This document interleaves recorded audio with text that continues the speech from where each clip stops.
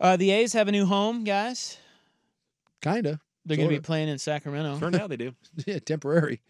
10,000 up to 14, standing room only, I think, at the Sacramento River Cats, and they have to split it with a AAA team.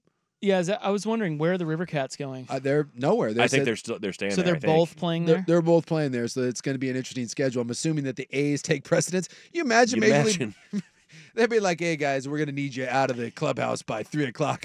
I feel like it's got a Sacramento River Cats game we got to get ready for. I feel like it's going to be weird for the rest of Major League Baseball when you hit them for your one road stop there, and it's completely unlike the rest of the league. Like, there are overhead shots of the stadium. It looks like a glorified high school park. I mean, it's not. I would like to point out that the Phoenix Coyotes right now in the NHL play in an arena that seats 4,000 people. For a club team. And the club Arizona State hockey team. And by the way, they don't fill it up. I was going to say, that's probably plenty for them. They do not fill it up. Well, what if the River Cats outdraw the A's?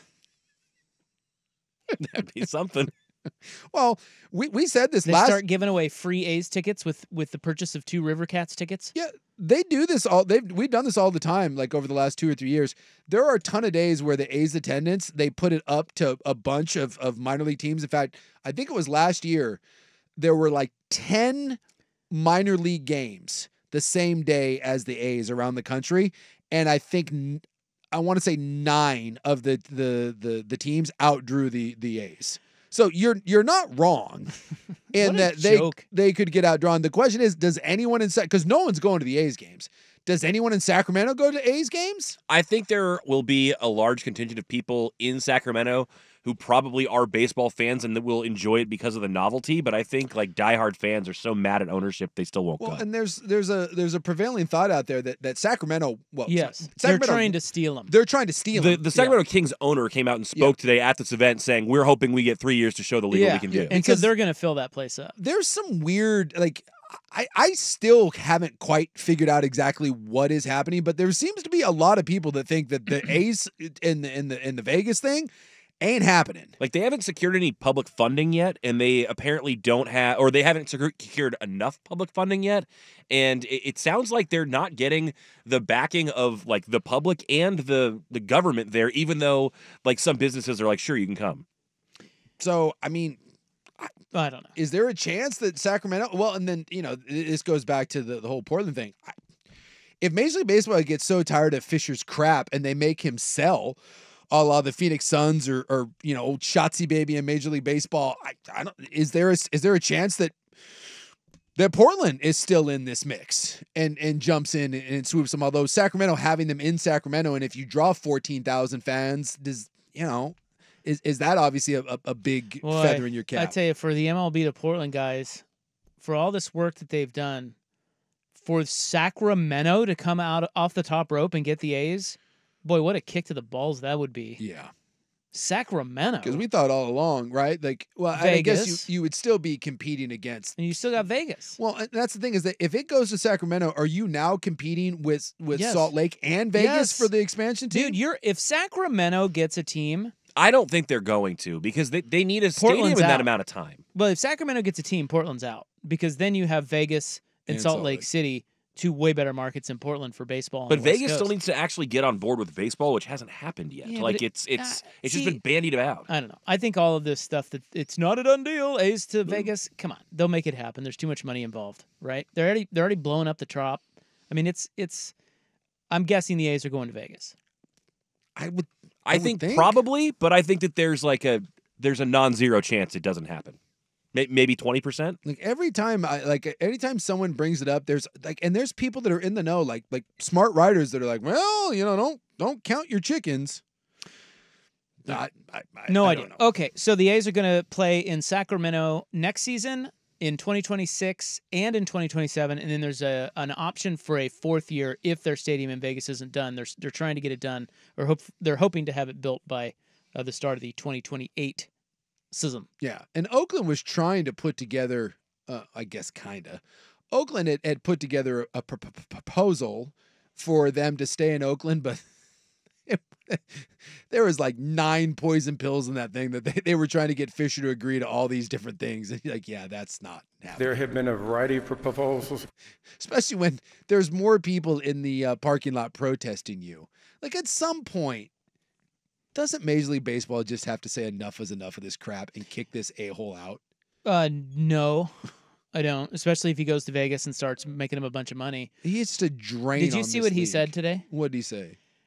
He said that he couldn't remember any of his players' names. No. So he was like, hey, I'm really excited to see Aaron Judge hit home runs in Sacramento. He's like, yeah, he said players like, and there's kind of a pause. Players like, well, stars like Aaron Judge. Like he couldn't name a player on his team who might do that. How? Woo! Like, that's what I'm saying. Like, how is this dip-ass allowed to continue to own this? He's got money. He doesn't have money, though. Well, he must. Well, if he does, he can't spend it. He's just a drain on baseball. It's bad. This is as bad as any franchise has ever been in sports. Yes. Rob, there is a possum infestation. I know. And sewage and cats. I can deal with one rodent infestation. But stray cats and possums? I mean, I just don't know how the other owners, and by the way, he puts nothing into the coffers. He takes everything back in revenue sharing. Even if, like, you say, oh, it's Vegas. A new owner moving to Vegas would still be better because we still don't know if his cheap ass is going to be any better when he's in Las Vegas. He bought the team for like $180 million. He'll sell it for $2.5 million. Force his dumb ass out. What could you buy the A's for right now, do you think? I'm saying it would still probably cost you $2.5 million. Really? That crappy ass franchise? Yes.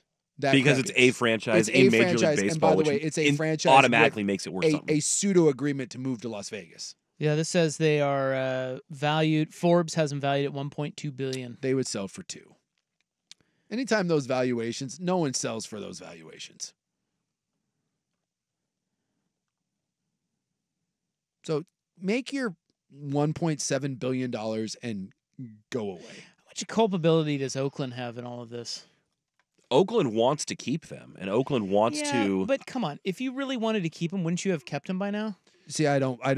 If it had been Is this no, all because on the if A's? this had been a normal owner, I would say yes. Oakland was willing to play ball with them. So many The A's times. were not willing to play ball with Oakland. Yes. So Fisher has wanted to leave the whole time. The and whole he's time. slow played Unless this? he can get a stadium Everything. entirely funded by the city, which he has been pushing And for. he didn't He's one want- of those guys that doesn't want to pay for it himself and is trying to get as much money as he can from local government, and they don't want to give it to him because they're like, you can make plenty of money if you just invest some of your own. And he didn't even want just a ballpark. He wanted an entire development, like kind of what. Waterfront type deal. Yes, he wanted what the Portland Diamond Project is doing, but he wanted Oakland to be on the hook for it. I mean, the gap in between the last proposal that Oakland had and the city, I want to say it was like 40 million. That's it. That was the gap. And Fisher was like, nope, we're out of here. Because the money that, if I'm, and I may be off slightly, but the money that Vegas was offering to kick in versus what Oakland was, I want to say it was like 35 or 40 million bucks. Yeah, basically what it came down to is you'd rather be there than here Yeah. because we haven't been willing to bend over backwards for you. And I just, Isn't it wild to think that guy went to Princeton and Stanford? well, he's obviously fairly smart because he bought something for $180 million and now it's worth. But is he though? He was smart enough to buy a crappy organization and just sit on it. And he's been making money hand over fist because Major League Baseball has revenue sharing. Well, I think just because you're rich doesn't mean you're smart. He was I think he was original partner in Gap, wasn't he? Was he? I don't know. I don't know where Fisher made his money. think that's was it, where he was made it his deal. Daddy's money? No, I think he was a partner in Gap. But So he sold sensible slacks and made a bunch of money. is Gap still a thing for the kids? Well, Gap owns Old Navy and Banana Republic, and I think those are still. Oh yeah, dude. No, he's the youngest son of the Gap founders. Oh, see, he did Jack S. Yeah, so he's like he didn't do anything, He didn't do anything other than He he inherited won it. the ball lottery. and he's tried. Yeah, exactly. He's tried everything he can to screw it up. Pretty much. It's hard to screw those up, right? Like it really is. if you have a franchise, I mean, It's you like can't. bankrupting a casino. Who could do that? Exactly. Oh, Oh yeah. wait, Yeah. no, but you're right. It's like you buy something. You buy one of those like the A's are the worst franchise in all of sports. I've never Yes. seen a worse franchise Yep. on all levels than the A's. And that's still making him money. Oh, you know? he'll make $1.5 billion. But think about how poorly he's run that thing and what it looks like. He's still making money hand over fist. Yes. It's a foolproof. Like, you think casinos are foolproof? Well, Donald Trump proved that they are not. But That's still remarkable to me. it is remarkable. Yep. But sports franchises, that's like the number one investment now. Yes. Number one investment. And if it is, Foolproof. especially if you got in back in the day, because now, Well, you know what though? I just saw a thing that I was reading about the Royals deal Yeah. in Kansas City. You know, they're trying to get a new ballpark and all this. You know, they have a new owner, and he bought that team. I just reading about him today. He bought that team for $1.1 billion, Mhm. and I thought to myself, "Oh my God, what a steal!" yes, like that is. And he bought it like 3 years ago. But it's not like it like in whoever was smart enough to get in like in the 80s, Donald Sterling, if I remember correctly, when Donald Sterling bought the Clippers, I think they were even in San Diego at the time. I think he bought them for like $10 million. Donald Sterling bought something for $10 million and he sold the Clippers for $2 billion. And you want to talk about, he was Fisher before Fisher, because that was the worst run franchise in all of sports and ran it the same way that Fisher did, was forced to sell due to his horrible racism, and his punishment for it was $2 billion. $10 million to $2 billion. So yes, But he was heartbroken over losing excuse that team. me, you had your facts wrong. Did I? $12.5 million is what he paid. It was what he paid. Think about that. So yes, that's a bargain at $1.1 billion, but it ain't the Clippers. It's not $12.5 million. I'm gonna do some math. to $2 billion. This is going to be probably wildly inaccurate. Yeah. Well, throw it out there and let someone. Yeah, let somebody here. Okay, I have a math problem for you guys. You're right. That's the better way to do it. Don't let me do it. That's the way to do it. What is the okay? So if let's just say 10 million. If what's his name? Sterling. He bought for 10 million and sold for 2 billion. $2 billion. If a guy buys a team for 1 billion, What does he have to what say? is the equivalent of the percentage increase? What would he have to sell it for All right, I'll to try make the same percent? We'll try to do it, but have someone out there actually do it that No, knows what please, they're doing. let's not do it on our own. I'm gonna try.